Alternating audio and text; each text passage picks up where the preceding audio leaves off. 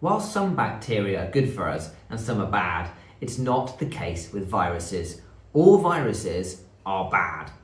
They are strange microorganisms, not made of cells and extremely small, between 0.02 micrometers and about 0.3 micrometers. They are smaller than half a wavelength of light, so you can't even see them with a light microscope, and they're about 50 times smaller than your average bacteria. They're made of protein with some genetic material inside. And in simple terms, what they do is they invade living cells, hijack the cell's machinery, and cause the cells to make more copies of the virus. And in that way, they can all be classed as parasites.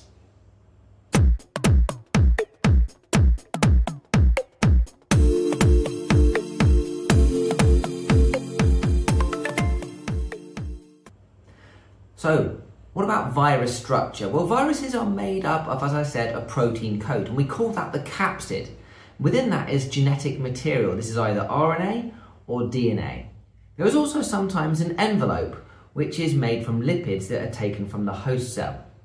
The capsid is made up of simple repeated units of protein called capsomeres.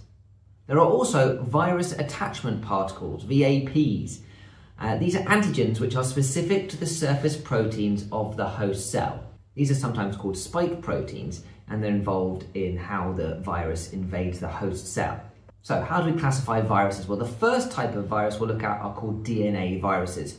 And unsurprisingly, they contain viral DNA. And that DNA is used as a template to make the new viral DNA. An example of this is the lambda phage virus. Now, this is a type of bacteriophage which actually infect bacteria. Yes, not even bacteria are safe from viruses. These viruses infect bacteria. Now, the fact that these phage viruses infect bacteria with the viral DNA, well, humans have made the most of that trait and actually changed the DNA inside the virus so that the virus delivers new DNA to the bacteria that we want, so we can genetically engineer them. The second type of viruses are RNA viruses. These account for about 70% of viruses. They contain RNA and they are very likely to mutate. The majority of these viruses contain a single strand of RNA, so we call them ssRNA viruses. Some are positive sense ssRNA viruses, where the RNA acts directly as messenger RNA does, and the viral RNA can be translated directly into proteins. An example of this is the tobacco mosaic virus. The virus affects plants such as tobacco and causes a mottling effect on the leaves that looks like a mosaic. The negative sense ssRNA viruses are where the RNA must be first transcribed before it can get to the ribosomes. An example of this type of virus is Ebola. So Ebola is a virus that we'll talk a bit more about later on in this video, which is spread from person to person via direct contact with bodily fluids such as blood. The final type of virus to talk about here are the RNA retroviruses. Now, these have a lipid envelope as part of their structure. The single strand of RNA codes for an enzyme called reverse transcriptase.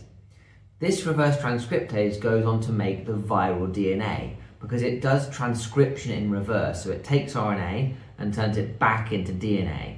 So in this case, the RNA codes for that enzyme, and that takes the RNA and turns it back into DNA, which can then be incorporated into the host's DNA.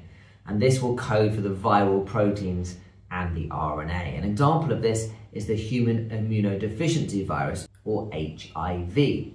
Now, HIV is a virus that attacks your immune system and limits your ability to fight off secondary infections. This can then lead to you developing acquired immunodeficiency syndrome, or AIDS. So here are the three types of virus: DNA viruses, RNA viruses, and RNA retroviruses. So I talked a little bit about this. We need to go into more detail now about how a virus actually works. Well, viruses can only reproduce inside a living cell. To do this, the virus must first enter the cell through the plasma membrane and, if present, the cell wall. Viruses do so by either attaching to a receptor on the cell's surface or by simple mechanical force. The virus then releases its genetic material, the DNA or the RNA, into the cell. Most viruses get into animal cells via endocytosis at the cell membrane. A bacteriophage, as already mentioned, injects the genome into a bacterial cell. And plant viruses get in using a vector quite often, such as an insect which pierces the cell wall, and then the virus can get in. For example, this flat mite which transmits many plant viruses, such as the coffee ring spot virus. Once the virus is inside the host cell, it can then take various routes to replicate itself based on what type of virus it is. DNA viruses can work in two ways: the lytic cycle, or latency, the lysogenic cycle. So, the lytic cycle. Viruses that do this are called virulent. The viral DNA is replicated separately from the host's DNA.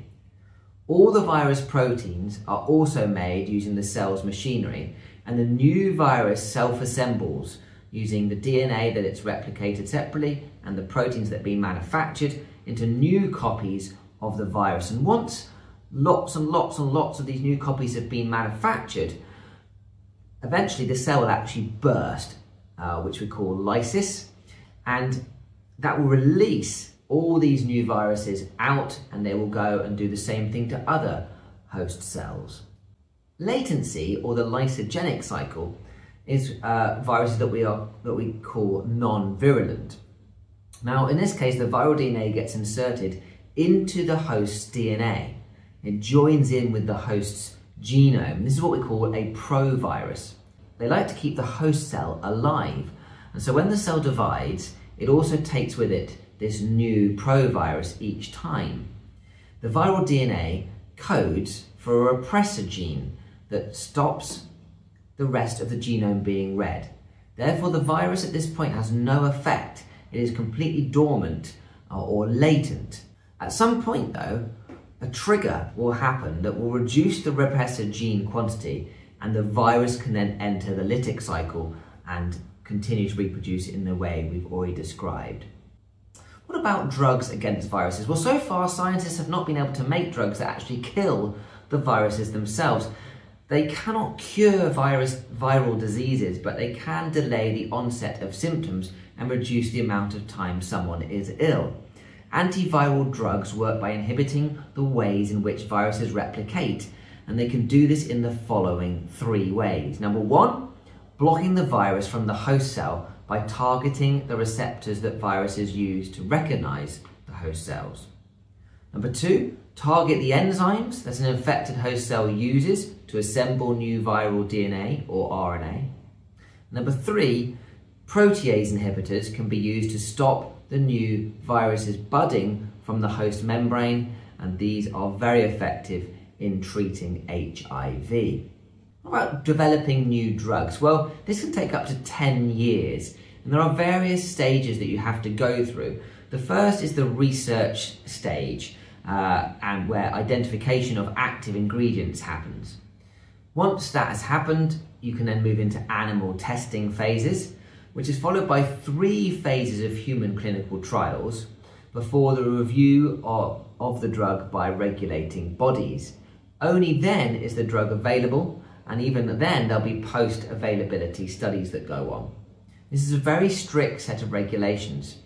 However, in times of epidemic, the process may be speeded up to try and save lives. This obviously is risky and has some significant ethical implications that need to be considered. The World Health Organization and local authorities would consider some of the following questions very carefully before using a drug that had not completed its full set of trials. First of all, they've got to think about how much of the drug is actually available at that point. Who should get the drug, especially if it's in short supply? Is there a freedom of choice? Can they get truly informed consent? What are the current known side effects, and are they worse than the disease itself? What are the current outcomes of the disease? What other potential treatments are available? An example of this we can look at is within the Ebola outbreak that happened in 2014. The WHO approved a drug called ZMapp, and it was found that survivors of Ebola had raised levels of certain antibodies.